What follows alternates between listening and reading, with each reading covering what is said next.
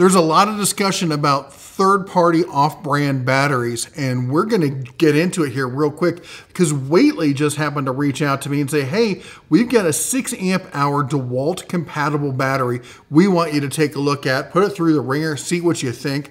So we're going to take a look at, that's this thing right here. You can see the whole build quality on it. It's got USB-A on this side, USB-C on this side, so you can plug it right into like your phone charger or whatever and charge the battery. You could also charge your phone from the battery. It's in and out. It's got a battery meter there on the back. As you can see, this one is fully depleted. We've been using it. Standard DeWALT style kind of push button there.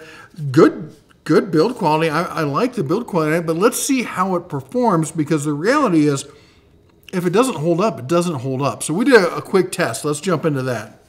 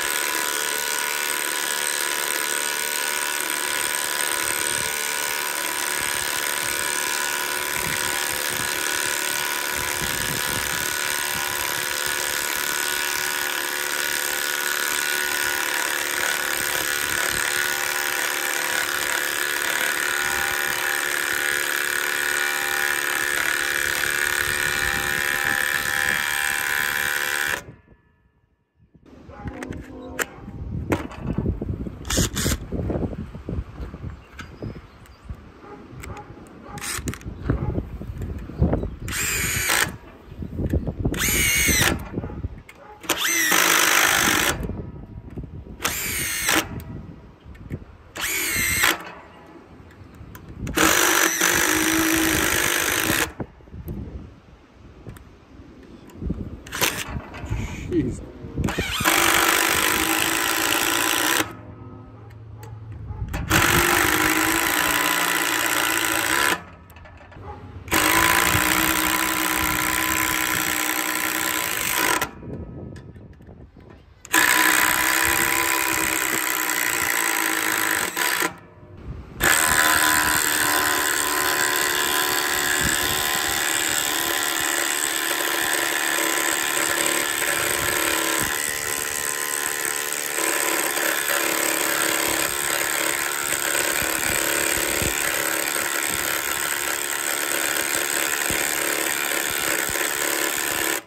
Now you can see in the log, there's a large knot right there. So we're going to reposition this and see if we get a different result.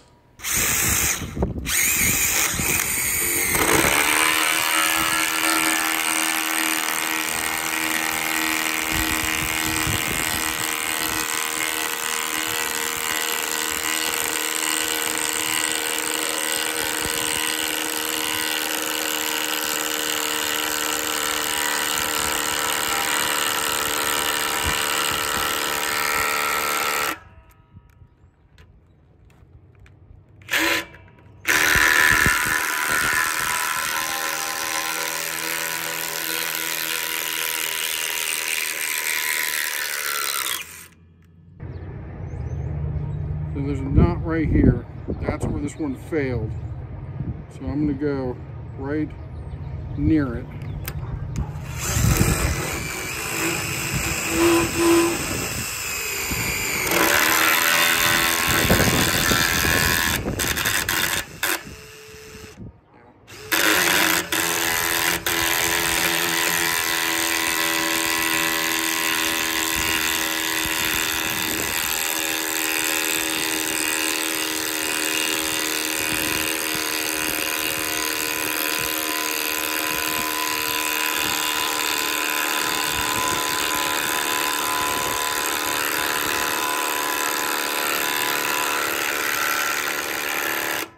All right, so let's talk about the good, the bad, and the ugly on this, all right?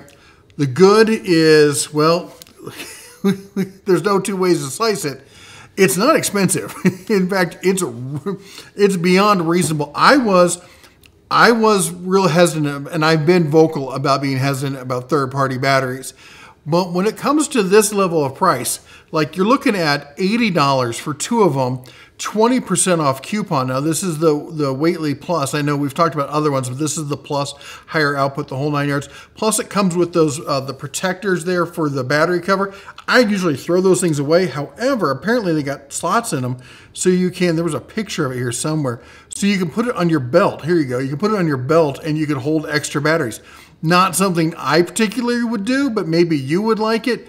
You could probably like run a screw through it, mount them on the wall, and use it as a wall holder. Anyway, point is you're getting two of these batteries with full USB, 6 amp hour batteries coming in at, with the 20% off, you're looking at just under $64. Now remember, you're getting two of these, so you're getting each battery for essentially $32. Here's where this becomes relevant. If you look at the DeWALT, it is currently, now this is on Amazon, ships by Amazon, sold by Amazon, Amazon's authorized distributor. It's selling for $66, which means these batteries combined are still less. It means you're getting one battery for less than half the cost of a DeWALT 5 amp hour XR battery. Now that's the price on Amazon. Of course, if you buy it over at Ace, it's gonna be a bit more, $150, and you may want to have a chat with a personal injury lawyer at that point, because that's a crime. Anyway, the point is this: these are from all my testing and using it. I've used them as a battery. I used one as a battery bank. I used one for testing. I ran it with the fan, with the DeWALT high-speed fan. I ran it for, oh my gosh, was it 5 or 6 hours? It was just under 5 hours. Because I remember I ran the DeWALT battery for 5 hours, and I remember thinking it's a 5 amp hour battery, and basically you get one, and it was on full speed, and you get 1 hour per amp hour out of that. And I thought that was a good way to judge it. This did not run 6 hours. It didn't quite run 5 hours. It wasn't far behind. I think it was 15, 20 minutes under. It was really close, honestly, considering the time span. And there may have been variables in here, but it was in my studio. All the doors were shut. It wasn't like it was fighting wind and whatnot. But the point is, it's not the same level quality as the DeWALT. All right, you know, and then you saw it in doing the testing there. It seemed with the basic stuff, like running the 3-inch screws or even the longer screws and stuff, it handled that just fine. No noticeable difference. But when we ran that giant bolt, it had some issues. Now, I did, as you see, I moved in the video because it hit a knot, and I thought, okay, well, let's try it somewhere else, and it did okay in a softer part of the wood. But I moved I put the DeWALT battery back on, tried it in the same spot. It did struggle a little bit, but not as much, and it was able to overcome it and finish it. And this is the thing: these batteries. We gotta have an honest discussion here. Okay, if you're gonna buy these, here's what you need to know.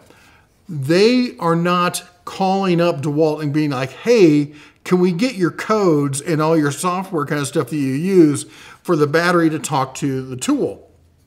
And DeWALT's, of course, not going to give them that. Nobody's going to give them that. So unless they're reverse engineering that code, which would be hacking and a good way to go to jail, and I don't think they're actually doing that, what you're doing is basically doing direct electric pass-through.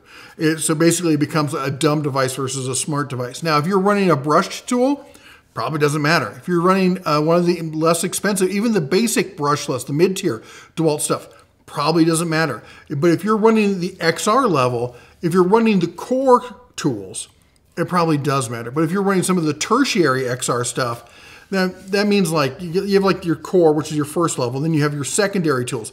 And let me back up here. So core would be like the stuff that people use every day: drills, impacts, hammer drills, recip saws, circ saws. Those will comprise the core tools. A tertiary tool would be something like a job site blower and a light and a grease gun, that kind of stuff. They're much less likely to have the smart chips in it where they actually talk to the battery and the battery tells it how it's doing, how it's feeling, and it's like, no, we need more juice. These higher end tools will do that. But for the medium and lower tier, probably not as much of an issue. Now you're like, well, it doesn't give you the equivalent of 6 amp hours. It almost doesn't give you the equivalent of 5 amp hours. Half the price, less than half the price. And it's usable as a battery bank.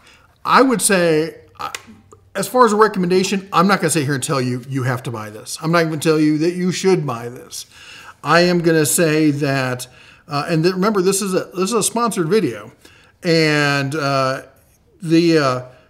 if you want a battery that is like, how do I think about this? Let's be honest. I wouldn't buy these as my core batteries. I would have several core top-of-the-line DeWALT batteries. But if I needed extra batteries, I would strongly consider these. Half the price, I would have to consider them, yeah.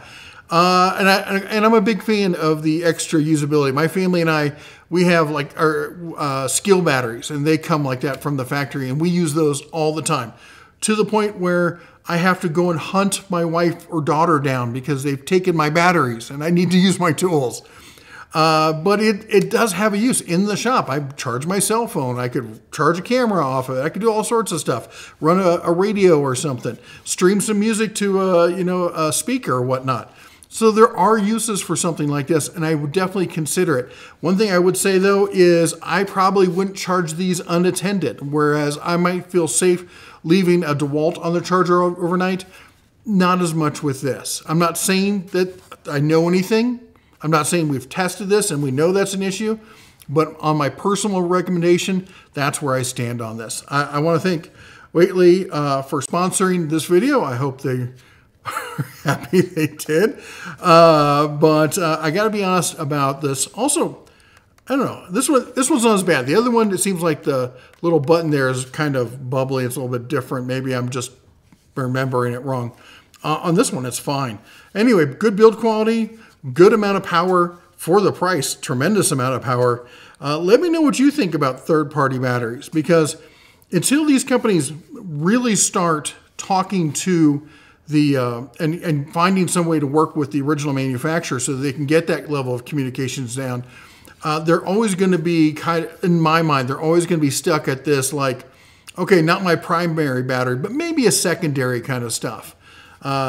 Anyway, let me know what you think down below. While you're down there, don't forget to chomp the old like button, smash that subscribe, ring the bell on the way out. You all take care, God bless, and as always, shine on. I just wanted to show you a portion of the fan test. Because of the length of this, I was trying to do a time lapse, and it ran so long my camera actually overheated.